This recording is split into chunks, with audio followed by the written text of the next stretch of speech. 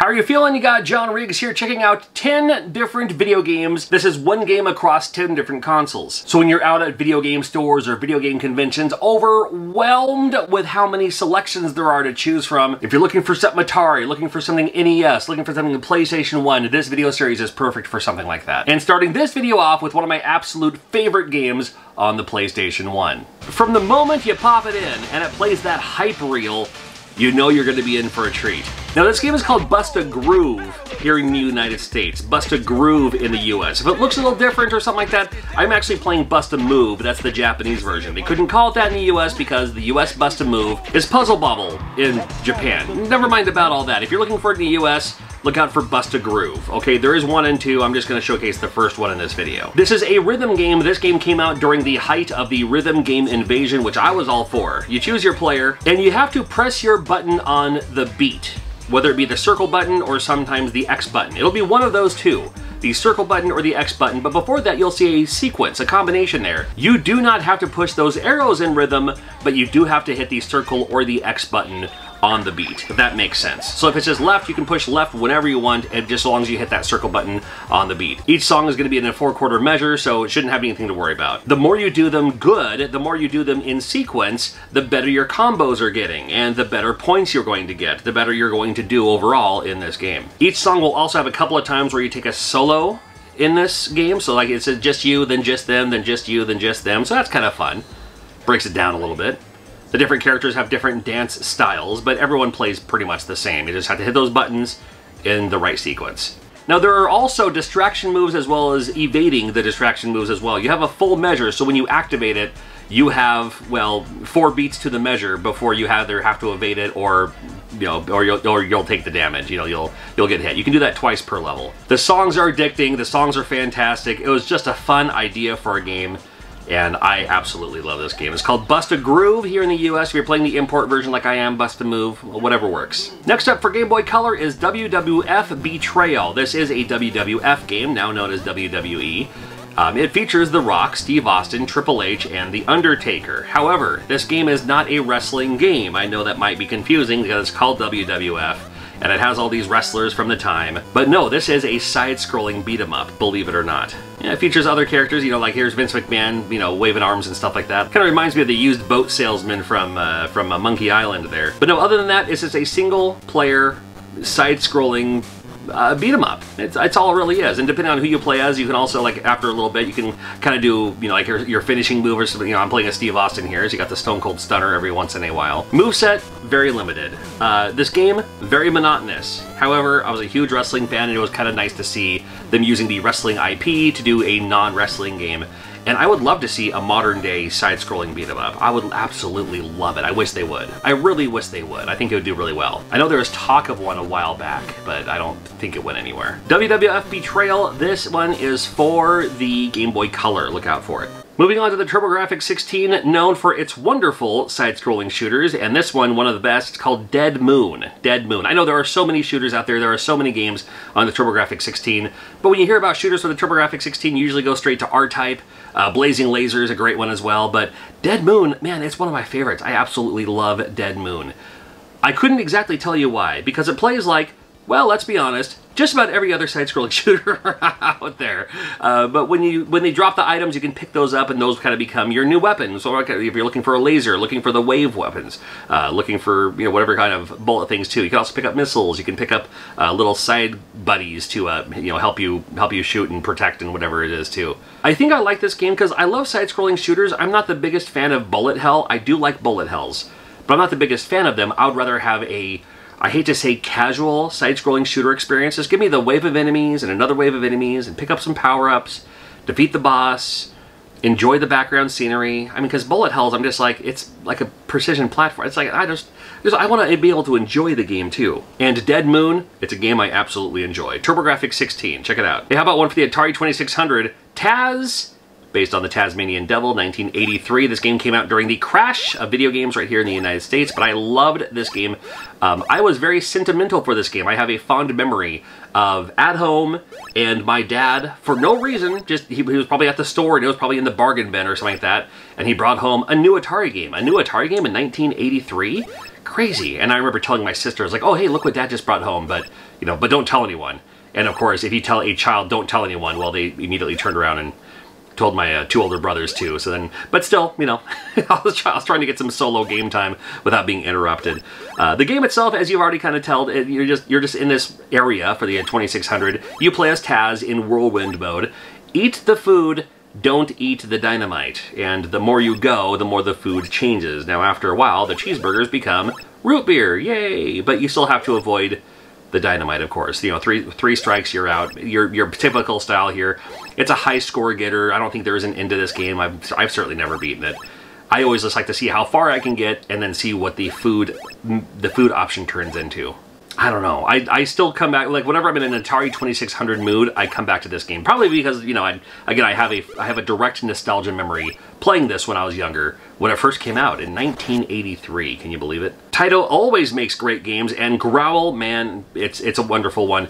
Better than the arcade. This is for the Sega Genesis, by the way. This one is for the Sega Genesis. Great game. The controls are a little stiff. The controls are a little, and the side-scrolling beat-em-up action is a little, you know what I mean? I mean, it's not Streets of Rage, but not every game can be Streets of Rage. You have to, you know, mix it up a little bit too. Game with a good moral, game with a good value. You know, you're defeating the poachers in this game, who are you know, terrorizing and, you know, capturing the animals for their own profit or whatever. So you have to defeat them, and there are tons of those. If you like those side-scrolling beat-em-ups, you're like, oh cool, a lead pipe, or oh cool, a box to throw, or something like that. There's tons of those in this game, but there's like swords and guns, and as you saw, like, you know, the rocket launchers and stuff right at the beginning of the game, the whips and all that too. Very, very cool game. I mean, I'm a huge fan of this game for sure. Weirdest final boss ever. One of the weirdest final. I'm not going to tell you. I'm not going to show you in this video. I'm not going to tell you. You could look it up if you'd like. But the final boss in this game is a twist ending that you probably wouldn't see coming. But Growl for the Genesis or Mega Drive.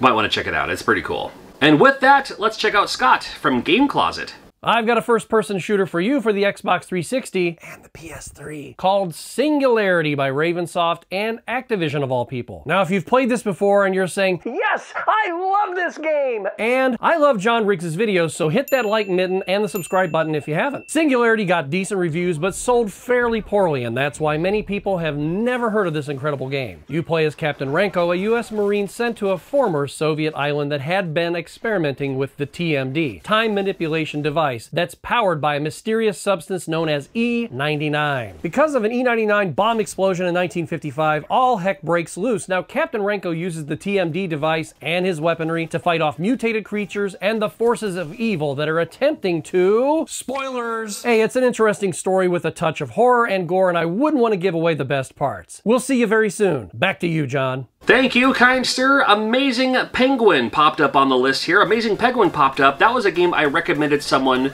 from Cameo, which, by the way, it's a service that I do on Cameo. A lot of times Cameo is more of the, like, hey, give you a shout out, give you a birthday, whatever. I like to use Cameo for hit me up with the kind of games you're looking for, and I will give you a personalized recommendation. And this was one of my personalized recommendations just recently.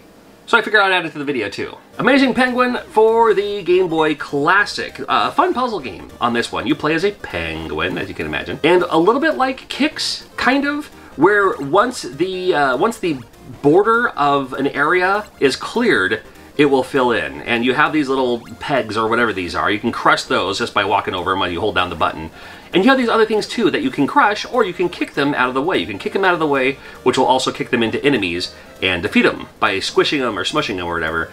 Fill in the entire level, move on to the next stage. Nice and easy, but the game is not easy because, again, it's a puzzle type game. So the more you play it, the harder it gets, the more the enemies get a little bit more unpredictable, if you will. But it was just a simple style pick up and play. Perfect for the Game Boy, but still fun even on a Super Game Boy or Raspberry Pi or Mister or emulator, whatever. I'm not going to judge you how you play your games. You can hack a NES Classic for all I care, and we probably should. A little bit ago we talked about WWF Betrayal. Well, it was not a wrestling game, but this one is a wrestling game. Hammerlock Wrestling. We're on Super Nintendo now. Hammerlock Wrestling in Japan was Genichiro Tenryu, which is a wrestling name that may just fly over your head, doesn't really matter. He ran a wrestling promotion called Wrestle and Romance, WAR, War. This is that game, but in the United States. So they changed a couple of the characters. In fact, here you go right here. This is Genichiro Tenryu. The other guys are, you know, kind of the bootleg characters of maybe some other Japanese wrestlers. I thought it was interesting because you have the wrestling in the middle of the screen, and then it goes to like a cinematic mode on both sides depending on what the moves are. So you keep on wanting to see the other windows to watch the animations happen. but really you're supposed to watch the middle part to actually pull off your moves and maneuvers, and I just thought it was a cool idea for a wrestling game. There are better wrestling games on the Super Nintendo, but the uniqueness of this game made me want to showcase it even just for a moment. It's a game that, you know, you already have the WWF games for the time for Super Nintendo. Maybe you even have WCW, which is another terrible wrestling game. But there's some great wrestling games on the Super Nintendo. This one's okay. This one might be worth checking out, especially for the cinematics. I just think it's pretty cool. Moving on to Game Boy Advance now, and now we have Denki Blocks. Denki Blocks is one of the best puzzle games you may have never heard of. Denki Blocks. Well, it's a fun, I mean, look at the graphics, first of all. This is like, it gives you that warm welcome, kiddish, cartoonish Game Boy Advance puzzle game realness. And then when you play the game, you have to make the blocks all stick together from the same color by any means necessary. Well, easy enough by any means necessary, really, right? So you just have these blocks that are in place, and by pushing like left, right, down, up, or whatever, you move all of them all at the same time. But by sticking them together, that's when you succeed. Congratulations. And as the levels move on, there's more obstacles in the way, and then sometimes like you might get too many of them stuck, so you have to like find a way around them and maneuver them and everything. Sometimes you have to make blocks of multiple colors, so you have to clear all of them out before you can move on to the next stage. And sometimes you'll even see there's like a bonus thing on the side there. It's like, oh, if you can do this and get the bonus points, you don't have to do it though, but it gives you an extra challenge. So either pass the stages, and maybe you can always go back through and then try it again by getting the bonus blockade done, or just go through the game however you want to play this game. I just thought it was a unique and pretty fun idea for a game, but you know, again, with the obstacles in the way and the more you play it your own way. Denki Blocks for the Game Boy Advance, a simple style puzzle game. I think it's really fun. Well, you know, they say NES is NE best. That somebody is this guy, and that Andy Social Network guy on Twitch. But this is the game North and South. Have you played North and South yet? I think it's a super fun game. Better as a 2-player. It's okay as a 1-player. It's okay versus the computer. It's okay. It's fine. Much better as a 2-player game. But definitely check this game out, North and South. You can play as the North, you can play as the South and rewrite history if you'd like. But the idea is, and it looks like one of those weird strategy games, it kind of is, but this one doesn't play as hardcore as those other Koei style games that are just confusing to me in the first place. But you do this, you take out the opposition, and there's a few ways to do this, and I'll show you one of the prime ways that you'll see right here. Is you have your three, you have your guards, I don't know what the names of these people are. You have your people, your horses, and your cannon. I don't know if that's like your military infantry horse, I don't know, but you can swap them back. You can switch them around and everything. You know, the horses will just keep going and slash their sword. The other ones have guns, and of course your cannon can power up your shot and hopefully destroy. You can also use that cannon to, you know, destroy bridges and stuff like that too. Makes it nice and easy for you. But once you clear them out, or they clear you out, then you can kind of capture the flag, if you will. And to just keep playing from there. There's so much more going on in this game too. There's actually parts where like you invade the forts and all that to like, really capture the flag. North and South, it's a super, super fun game. Again, way better as a 2-player game, but as a 1-player game, I think it plays pretty well. And I only do 10 consoles per video, so other videos also might have Dreamcast or GameCube or Nintendo 64, but those are 10 for this video. We'll do another one coming up soon. Thank you for watching. Make sure you're subscribed. Check out those other videos in the meantime, too. We'll get some more videos out as soon as we can for you.